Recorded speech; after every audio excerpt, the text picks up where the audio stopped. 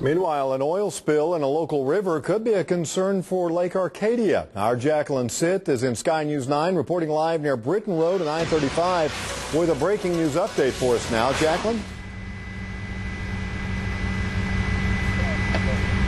We're right over the Deep Fork River where we're told there are about 8,000 feet of waterway with oil in it. Let's go straight to the live picture. That's about the length of 22 football fields. And for days now, work crews have been working to clean this mess up. Sky News 9 HD hovered over the river as EPA workers clean up hundreds of barrels of oil that have spread in the Deep Fork River. Just in the last hour, we saw several workers on a boat using soaking pads and other equipment to keep this oil from spreading. We're told the oil spill came from an old abandoned pipeline that started leaking Monday. The leak was about the size of an adult thumb.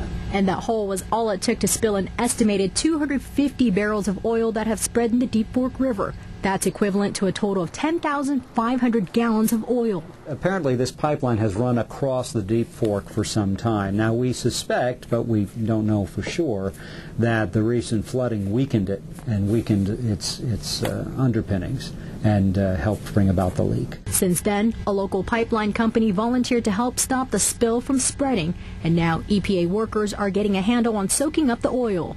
Take a look at this map where you can see the water runs north into the Arcadia Lake, but the Oklahoma Corporation Commission spokesperson tells News 9 the spill will not affect the lake. Lake Arcadia is a reservoir. It's a drinking water supply for the city of Edmond.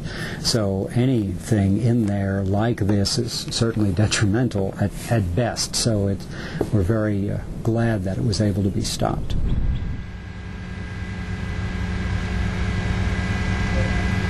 And we're told the pipeline is no longer leaking and they do have the situation under control. Now, EPA tells me it will take up to 7 to 10 days before they finish cleanup, and they will work through the weekend to get it done. Back to you. All right, Jacqueline Sitt, Corporation Commission spokesperson, also tells us it will take about a week before they find out who is responsible for the abandoned pipeline, if there is a responsible.